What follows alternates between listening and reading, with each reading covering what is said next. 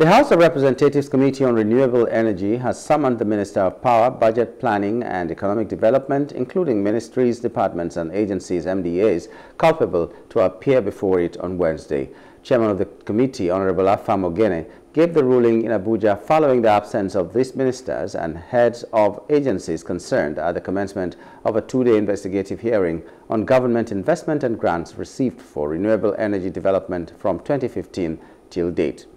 In his ruling, Honorable Ogene vowed that the committee remains determined to get to the root of the investigation. We are not after any individual or particular agencies, but they must come to answer to the Parliament. If there have been lackadaisical in handling other committees, this is a different committee. We will take it a little easy because today is the first day of the hearing. By tomorrow, I don't think that we will be this lax in dealing with people that we have invited over time. This process started since June, and there is no organization so summoned that have not received, in the minimum, 3 letters from this committee. Earlier, the Speaker of the House of Representatives, Tajudeen Abbas, while declaring the hearing open, said the hearing is not in any way meant to witch hunt anybody, but rather to identify challenges and proffer solutions to solving renewable energy challenges in the country. The Speaker spoke through the Chief Minority Whip of the House, Honorable Ali Issa, and further charged MDAs and stakeholders at the hearing to be transparent in their contributions.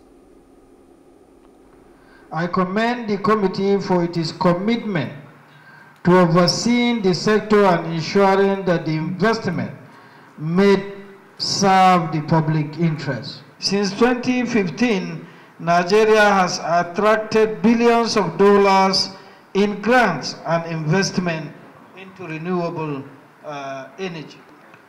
These funds were intended to revolutionize our energy infrastructure, reduce our dependency on fossil fuel, and untimely address our pressing electricity challenges. However, despite this considerable investment, access to stable and reliable electricity remains a struggle for many or all Nigerians. Our goal is to better understand how the Parliament can support the renewable energy sector in a way that drives real, measurable change. Hello, hope you enjoyed the news. Please do subscribe to our YouTube channel and don't forget to hit the notification button so you get notified about fresh news updates.